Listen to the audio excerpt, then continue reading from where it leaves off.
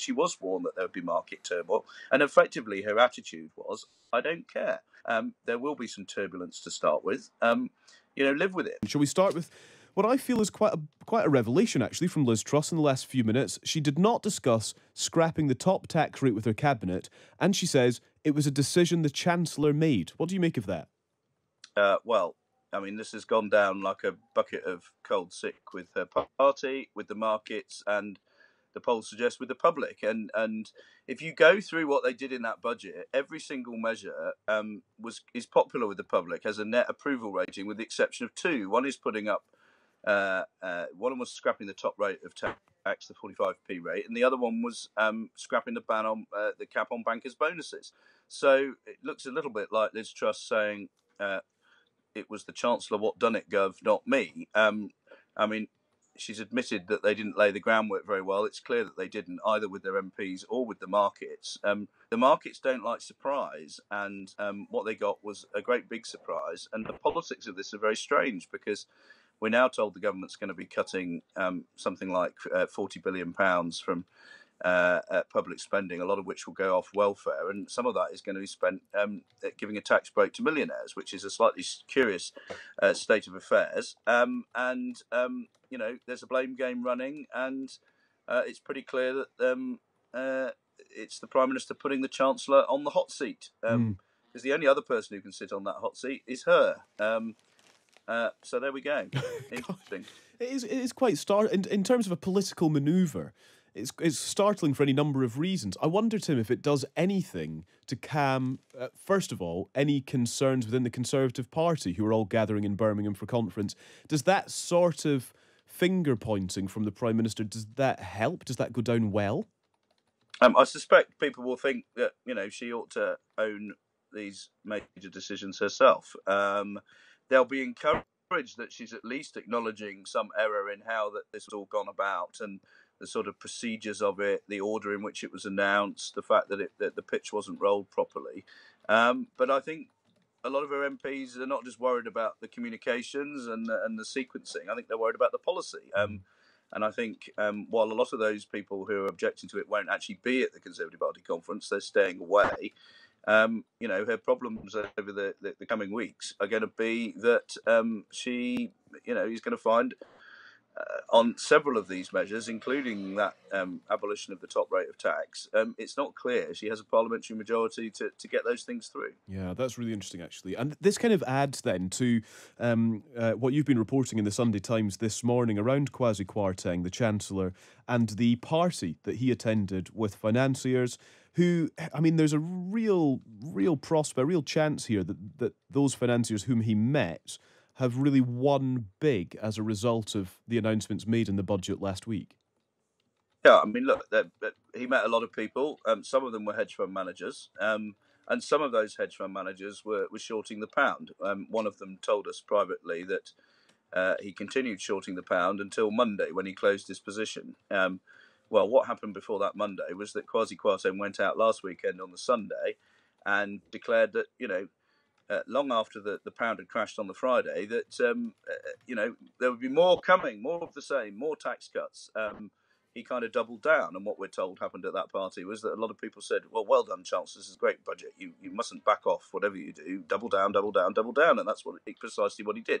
Now, to be fair to Kwarteng and his team, they say his decisions were not affected by this. He believes this stuff. He was always going to pursue further tax cuts. And indeed, in the statement he made on the Friday in the budget, he said there was a big review of taxation, which the implications of which are that it was obviously going to lead to some more tax cuts. But for those people, concerned that some people have made a vast sum of money out of the collapse in the currency, this does very little to allay fears that sometimes politics and finance is a little bit too close.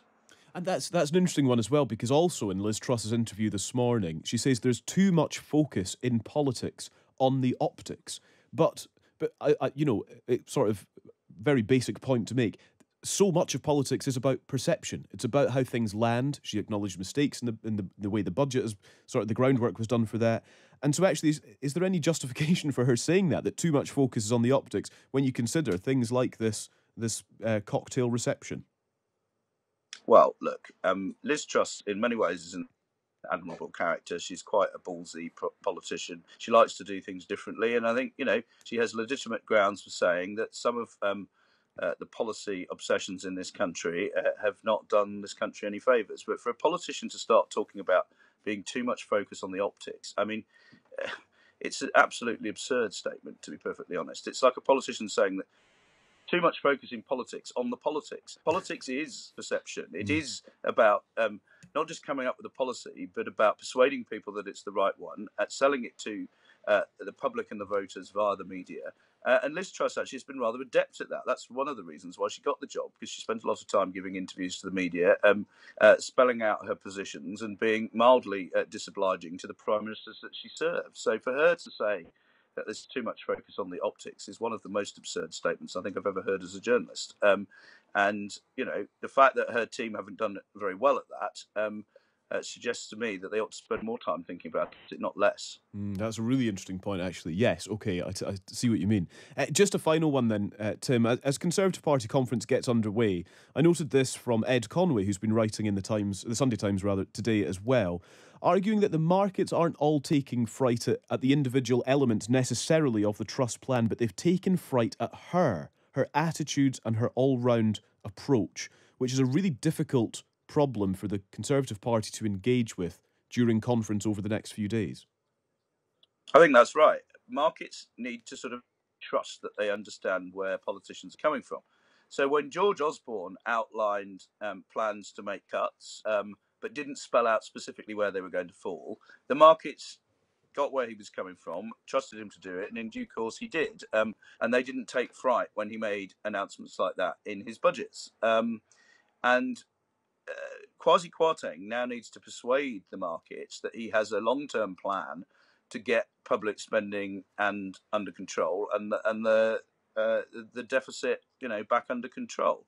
What he announced in his budget was £72 billion of extra borrowing and £45 billion of tax cuts. What he didn't do was outline any kind of medium-term path towards some kind of fiscal credibility. And unfortunately, because he did that, and because Liz Truss goes around speaking in a very gung-ho fashion about what she's going to do and why she wants to do it, and as we report in the Sunday Times today, she was warned that there would be market turmoil, and effectively her attitude was, I don't care.